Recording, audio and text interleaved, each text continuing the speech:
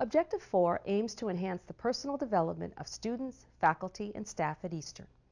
Support service improvements focus on the areas of academic, psychological, and motivational support, as well as advising for first year, transfer, part-time, and graduate students. The strategy that constitutes the greatest change for the university has been the creation of the Office of Professional Development.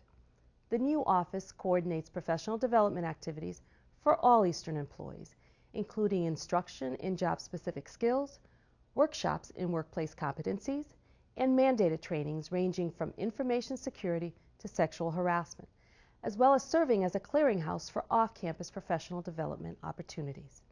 Here are more details. For many years, Eastern provided faculty with professional development opportunities through the Center for Educational Excellence. The new Office of Professional Development builds on that model by providing training to develop skills and knowledge for faculty and staff, and in some cases, students. The new office has developed a comprehensive, planned schedule of professional development activities to provide knowledge that everyone at Eastern needs, skills that any member of the faculty and staff can benefit from, and training and workshops targeted to the needs of specific work groups. Federal law and university policy mandates a variety of training for all employees and in some cases students. Over the past year, the Office of Professional Development has sponsored training and events in the areas of diversity, sexual harassment, women's rights, and Title IX, and piloted a program on domestic violence. Elements of training have also been provided to the males, females, and OLAS clubs, as well as resident assistants. In addition to training provided for all faculty and staff, the Office of Professional Development has also supported workshop attendance in response to targeted needs. One example is cybersecurity training offered to ITS, student affairs, and academic affairs employees. Another is FERPA training offered for people dealing with student records who must understand laws concerning rights of privacy.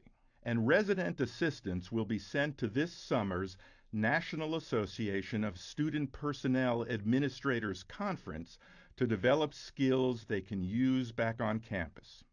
The Office of Professional Development is also working hard to link existing programs on campus so that duplication is avoided and more employees can access relevant knowledge.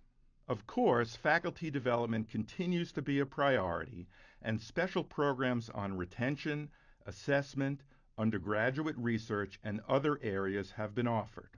All these efforts augment the professional development and support offered by the Department of Administrative Services and by the AAUP and SWOF bargaining units.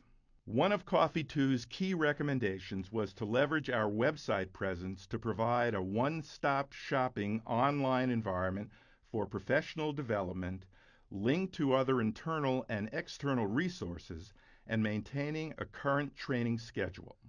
Web pages exist for campus-wide workshops, compliance training, links to off-campus resources available online, faculty resources including resources for new faculty, and staff resources including Mentor Commons online training modules.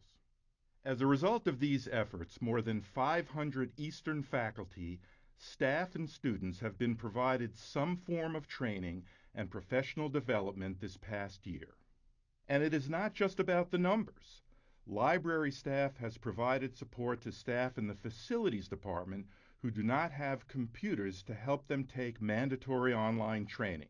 Supporting our colleagues is the Eastern way. As you have seen, the Office of Professional Development is working hard to provide a comprehensive schedule of enrichment activities for faculty and staff, including in-house training as well as access to online instruction and other resources. Through this coordinated approach, Eastern is enhancing workplace competencies, organizational knowledge, and campus culture.